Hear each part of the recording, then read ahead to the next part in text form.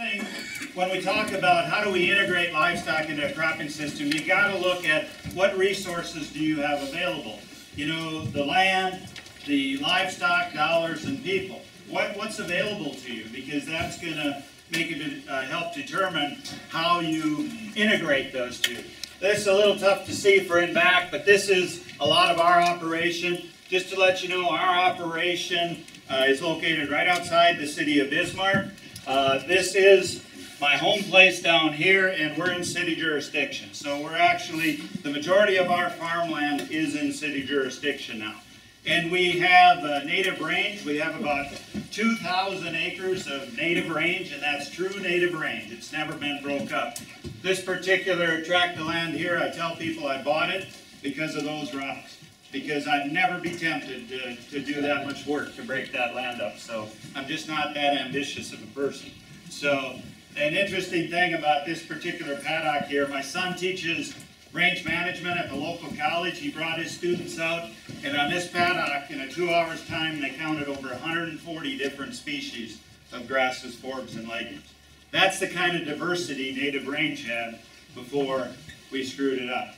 We're also able to lease about 360 acres of expired CRP. It was land that was in CRP for about 20 years. It was primarily about 95% smooth brome. The rest was noxious weeds. We've put water on that system, and now we're improving the diversity there. We have a couple hundred more acres of tame grass legume pastures. This is cropland that's been seeded back to tame species, and you can see the amount of diversity there. And then we do have about 2,000 acres of cropland. So altogether, we're working with a little over 5,000 acres. We used to be larger. We used to be about 6,000, but as we've vertically integrated our operation, we're actually shrinking the size or the number of acres, but we have more enterprises and a much higher profit now. So how do we integrate all of these? To show you, and this isn't all of our acres, there's a few outlined sections, but the blue here is the cropland, the light green is either the tame grass or expired CRP, and then the yellow is native pastures. So you have to determine your goals, and our goals, I'm going to go through this really fast, but one is we wanted to practice holistic management. We got exposed to holistic management in the late 90s. Really helps in our decision-making process. We wanted to regenerate our landscapes. I'm working with a degraded resource. Our soils are degraded. I have yet to be on an operation anywhere in the United States or Canada that's not degraded. It just is. And so how do we regenerate those resources? The other thing that's important to us is quality of life. I was in the purebred business for 26 years, calving in February and March. Boy, I don't want to do that anymore. So no winter calving. We wanted minimal processed feed and minimal amount of inputs. And I'm talking both on the cropland and on the rangeland. And then our son, who's 27 years old, is in part of the operation, has been now for 4 years. We wanted to transition the operation to him. So one of the things we're doing is we changed our production cycle. Instead of calving in February and March, we now start calving on May 15th. We're done by June 30th. And I'll talk a little about that. Now, to integrate the cropland and these cover crops, the first thing we had to come to the realization is that we needed to allow for full recovery on our native pasture. I can't tell you what full recovery is here in eastern Colorado. Only you know that, okay? But it's different, you know. Obviously, Alan Williams was shown there with 45 inches of precip. I think that's about 5 decades worth, you know, but it's amazing. I can't imagine that. His recovery time is much different. Neil in Canada said he needs 80 days recovery time. We used to be a twice-over system where we'd try and get through all the paddocks twice. We've now gone to a once-over system, and we've been on this for about 5 or 6 years now, and it's working really well. I learned this from Ray Bannister, the gentleman in the middle. Ray farms at Webo, Montana, about 10 to 12 inches of precip a year, so he'd be pretty close to you guys here. Ray grazes his paddocks once every 22 months. He says he has to wait that long to get full recovery. He's grazing more livestock than he ever has, but the pastures are much healthier because of that recovery time. That's one of the pictures of Ray's there. That's a pretty dry environment, and yet it's amazing the production. It's like an oasis of 10,000 acres there in a rather rough climate. So to integrate the cover crops, you got to find out what are your production gaps. Where do you have an opportunity or a need to fill in a gap, either with a production gap or a nutritional quality gap. One of the things we did that helped, we went and charted our forages. In other words, when are those forages, the tame grass, the native prairie, and then the cover crop species, and I just listed some of them here, the winter biennials, oat pea, brown midrib sorghum, grazing corn, or hairy vetch, the brassicas, when are they of the most nutrition? When can I utilize them in my grazing system? So this is just one of our systems. This has a lot of expired CRP, a lot of native prairie, and then we've integrated the cropland. We've also added this cropland here. So I'm going to talk about how we integrate the cropland on this particular unit. This is a couple of sections, so 1,280 acres. Easiest way for us was to start with the fall-seeded biennials, because we normally come off with cash crops. You know, in the northern plains we have a lot of spring wheat. We come off with that, or barley, oats, etc. We have time then to get a fall-seeded biennial. This is one we're using. It's forage winter wheat, winter pea, hairy vetch, and then we put radish in there. Now the radish do not overwinter in our environment, but we put them in there to scavenge nitrogen and to help with infiltration. You'll notice I put Brix levels on there. I'm going to talk a little bit about this later. We Brix test all the time. Brix gives you, it's using a refractometer to give you an indication of nutrient density. The average daily gains on there are what we've found we've been able to get from our yearling cattle grazing that particular mix.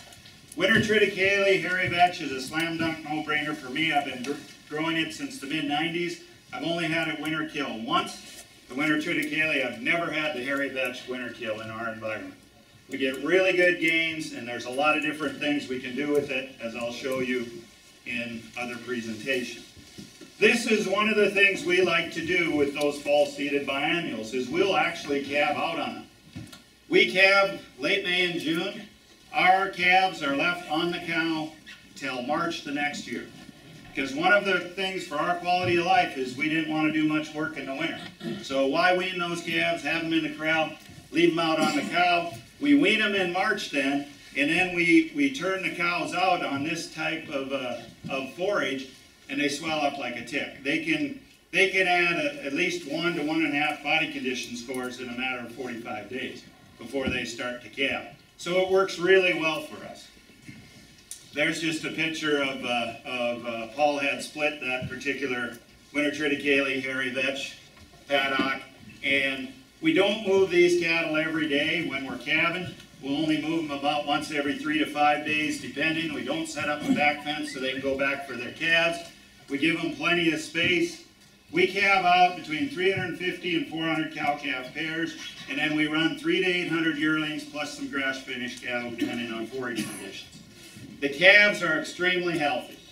I tell people, we calve 2 miles from the nearest corral. If that cow has a problem, she's only going to have it once, because we don't get it. She doesn't have a second chance. Nature takes care of it, or she works it out herself. That's all there is to it. Might seem cruel, but I tell people, our death loss is much, much, much less now than it was when we used to calve during the winter. In 5 years of calving this way, we've lost 1 female, is all. Do we lose some calves? Sure we do. But you know what? That's nature. We don't have much invested in them. Now I'll tell you a little story. My son, he's 27, went to the university for 4 years, had a lot of friends down there. They were in the conventional production model. They were texting him. We went through a period of 3 rough winters in a row back home, 100+ inches of snow, and they were sending him pictures of all the, dead calves, frozen calves, scours, mud, etc. My son, being the smart aleck he is, says, okay, I'll send you a picture of how rough I have it during calving. That's calving on our ranch. And I told my wife after the first year we switched to this model, I should have to pay somebody to enjoy calving this much. It's just fun. It's easy, works really well for our quality of life. Once we get calved out, we go to once-a-day moves onto the cow-calf pairs. And what we do is after we're done grazing, those fall biennials, we're able, if we want, to graze them multiple times. If you do a good job of rotating, you can get multiple grazes off it. But then we'll come in and we'll continue regeneration. We'll seed another cover crop mix, and what I prefer to call it is a biological primer. And a biological primer is nothing more than a diverse cover crop mix that enhances the life and the function of the soil. So we're going in with a lot of diversity. You know, I used to see 2- and 3-way combinations, thought that was really a reach until I met Dr. Ademir Caligari, who talked about these 7- and 8-way mixes. And then I got thinking, you know, think of native prairie. What does native prairie have? A lot of diversity.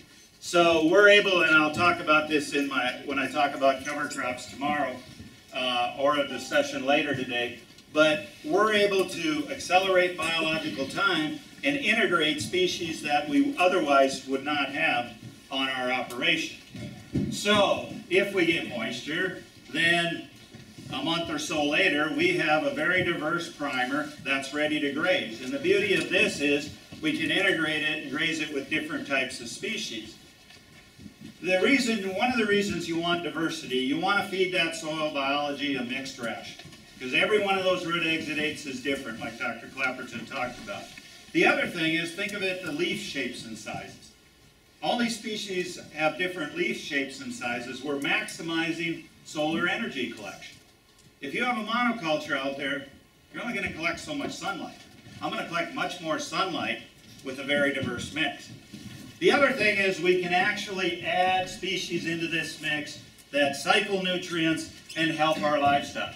We haven't used any type of parasitic control on our livestock in 8 years. We use no dewormers, no boron.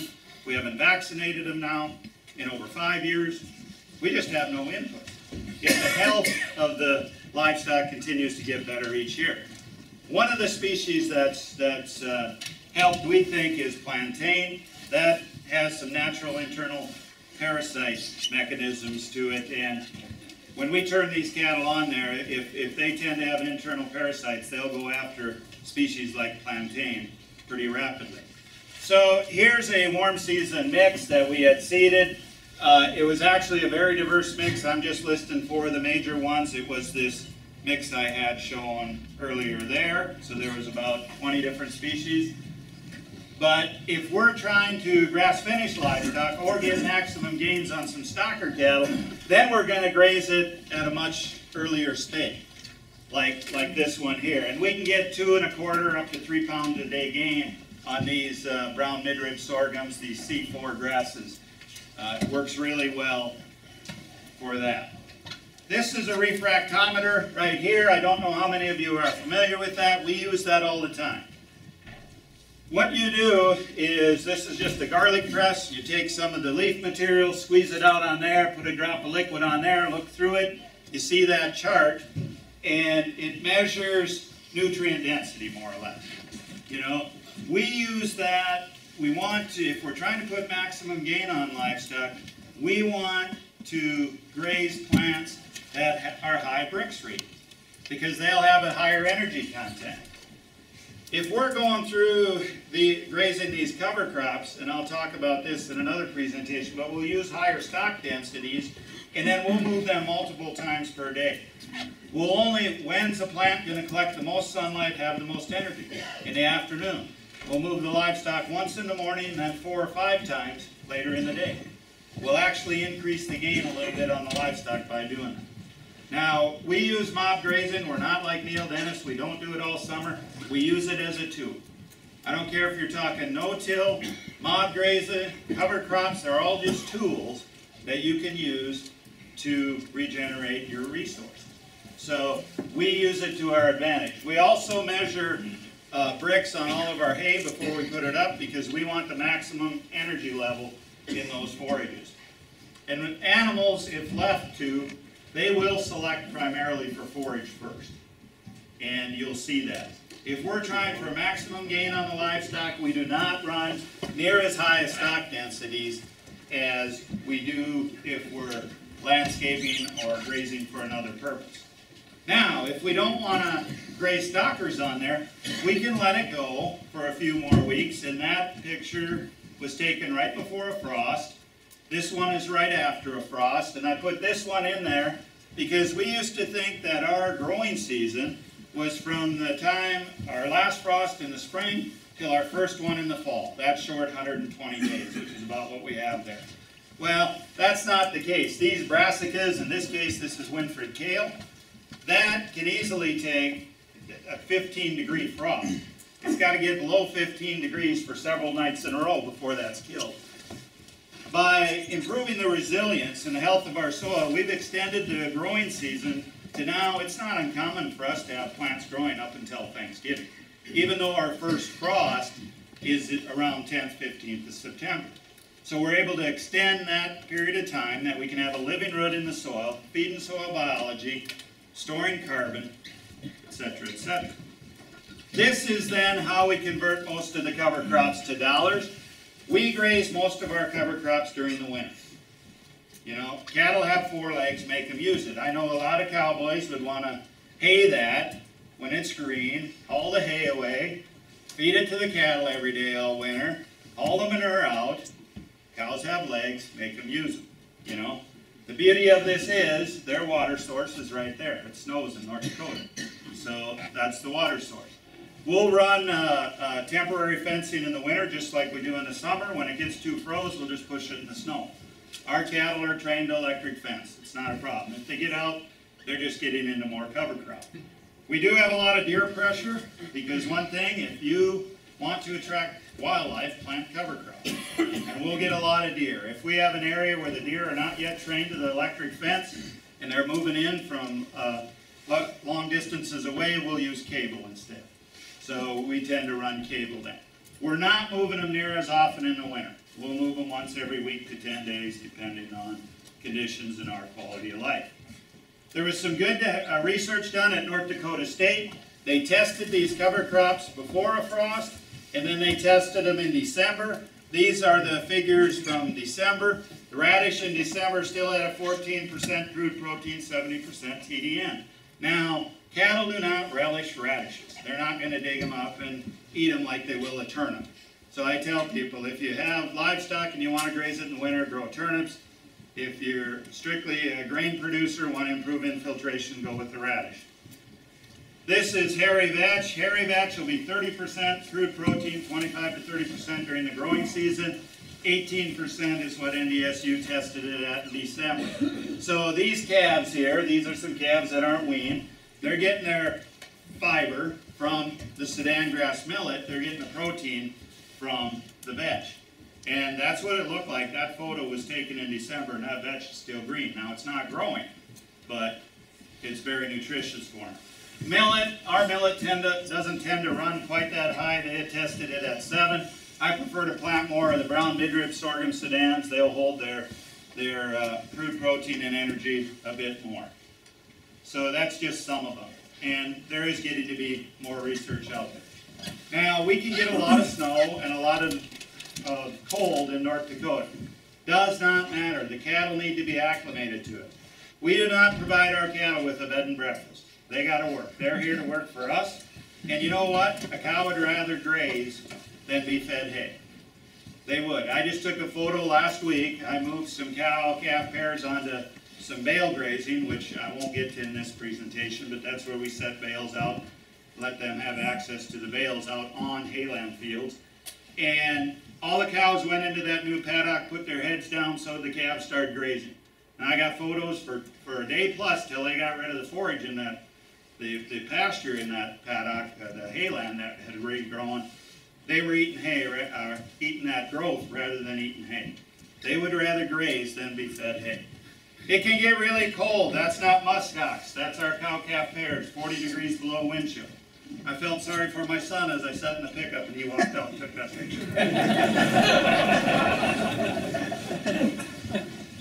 Now, I'm going to show you, with the time we have left here, this is some friends of ours, Marlon and Patrick Richter. They operate an operation about 15 miles south of me, and NRCS collaborated with them to do some research on moisture following cover crops. Because in your dry environment, one thing I know that's running through a lot of your minds is, yes, but the cover crop will use all the moisture. So what the Richters did, they went in, it's about finding these windows. And they had seeded some peas, field peas, and combined those off. And then they went in there with a very diverse cover crop mix. Here's what it was. And in their situation, they needed to add more of the broadleaf, so that's why they were heavy on this. Don't pay any attention to the species I'm telling you about. Just pay attention to the concept. The concept is to get more diversity and use species that you normally wouldn't use in your rotation.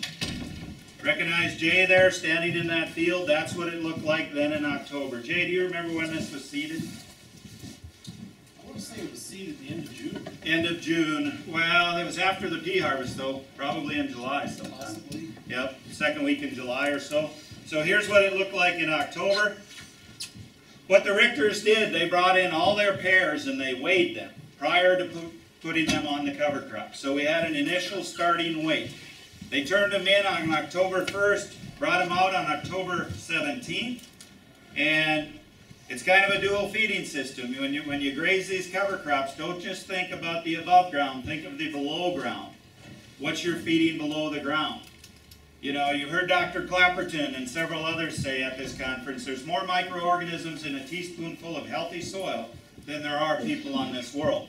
Oftentimes, the biology below the ground will outweigh the livestock that are above the ground.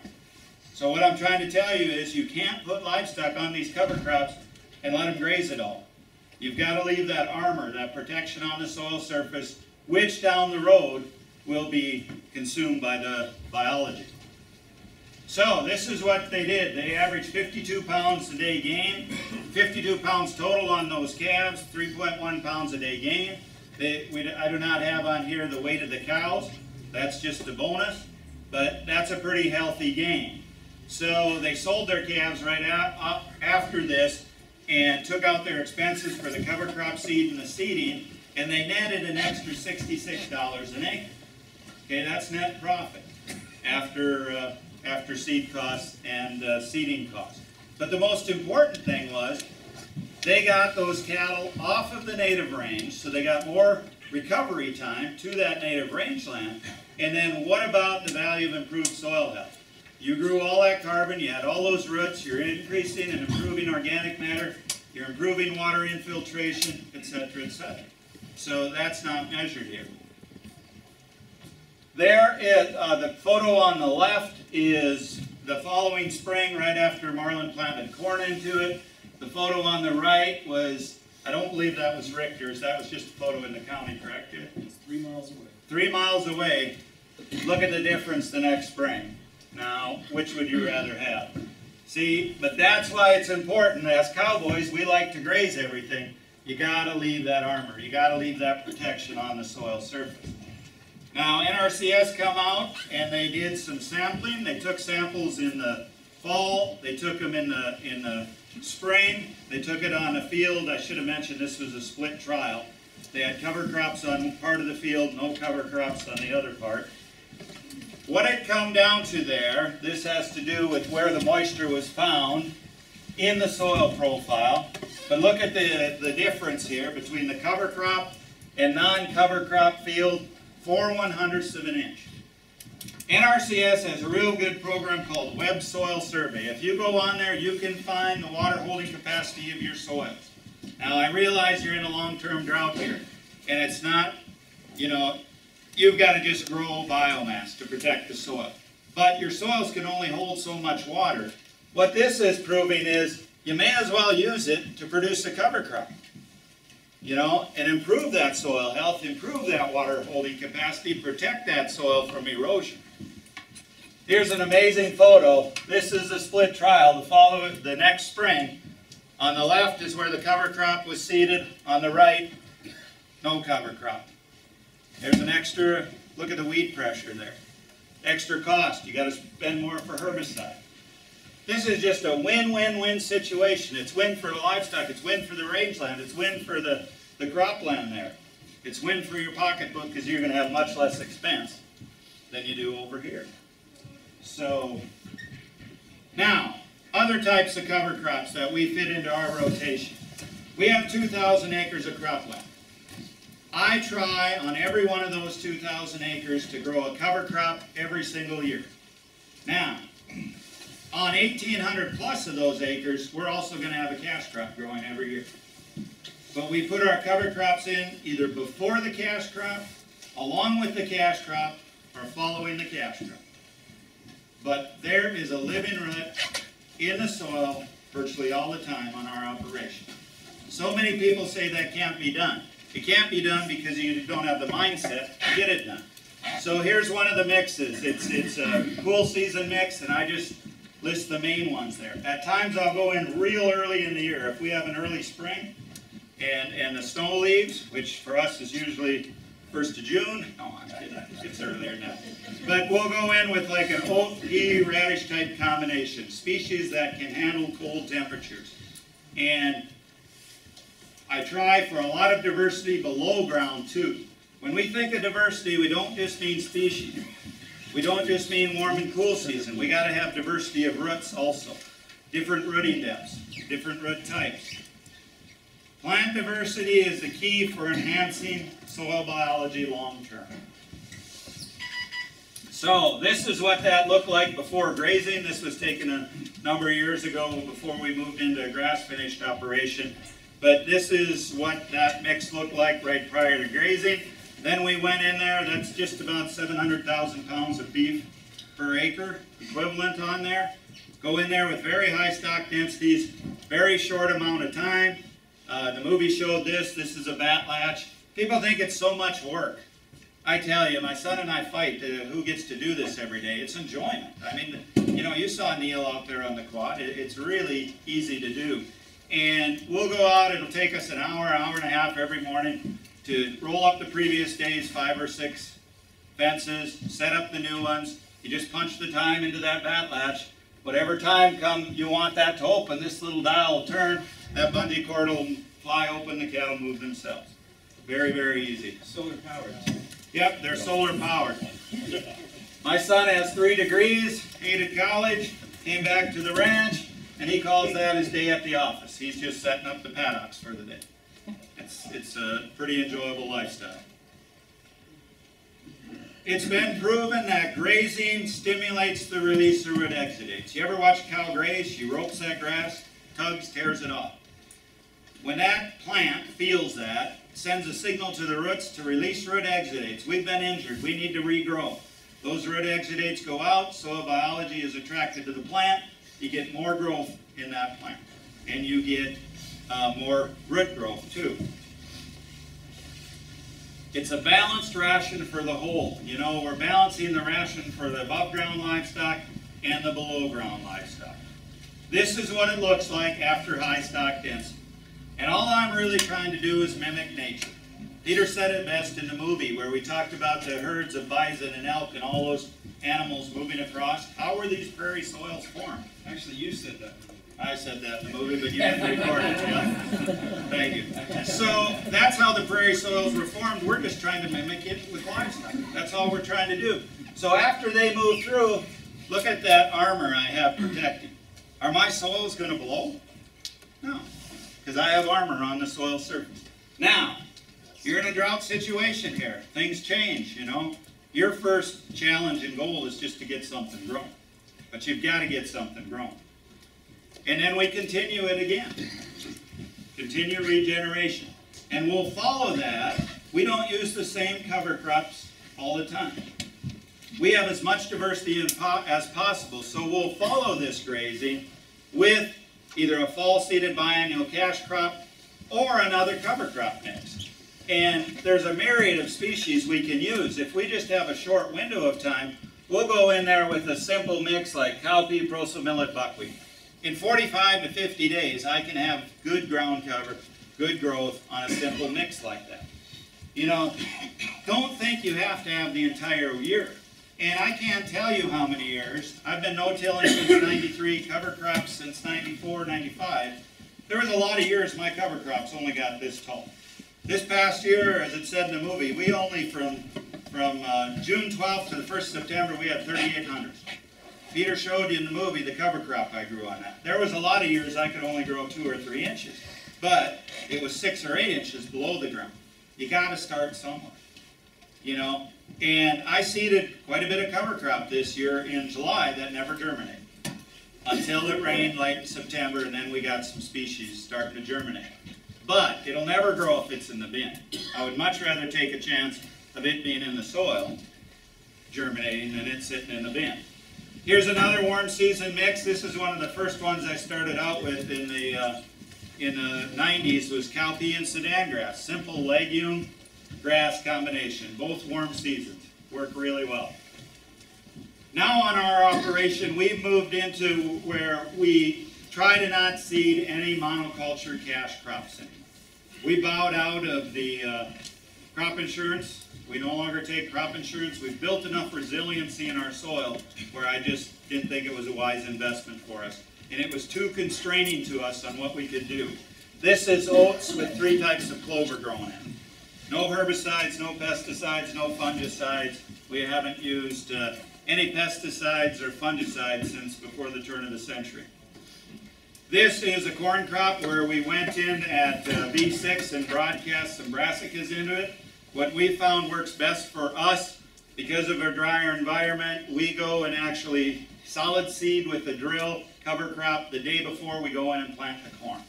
I've now purchased a corn planter on 15-inch rows where I'm trying to get that figured out where we can do it in one pass, because I'm just cheap and I don't like to spend the money of that second pass. Here's what an end of the field looked like. You know, we had some moisture. This was 2 years ago. We had a little moisture in the fall. And once that canopy starts to dry down to that corn, you get all that growth off those brassicas. And in the winter, this is the best way to feed cows. It's the cheapest way. We've significantly lowered the cost of carrying our cows a year and running those cows by making them graze themselves, integrating cover crops into the operation. We lower the cost of production on our cows. We lower the cost of production on our cash crop because we're cycling more nutrients in it. We're protecting the soil. We're growing carbon. It's all about soil health. That's what it's about.